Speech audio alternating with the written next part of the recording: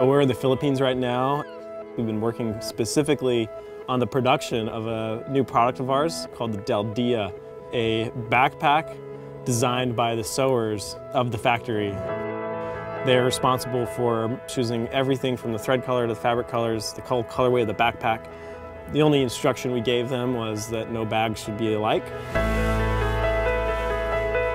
We choose those colors because we think that those colors, when matched together, will result with a nice bag. It's made from excess material, so this is material that's either going to go to a landfill or just sit on the shelf. We decided to incorporate that into a bag. The most exciting part on the Del Dia is the process. Each person has its own free will to pick the colors. They can apply what they are feeling that day to create the bag.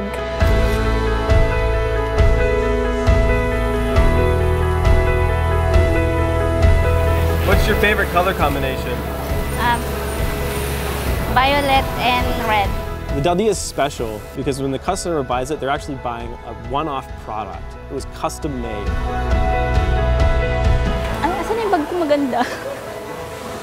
So anong kulay ang pinakagusto mo dyan sa bag? Gusto ko yung red kasi sign ng love yun. Yung mga Pilipino kasi mapagmahal masyado yan eh. Gusto ko mga dark color eh. Parang masayang tingnan ba? Nakakaalis ng stress, nakakaalis ng pagod.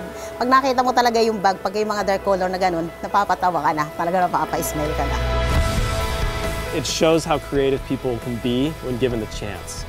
All we did was give them the opportunity to do something special, and they excelled at it.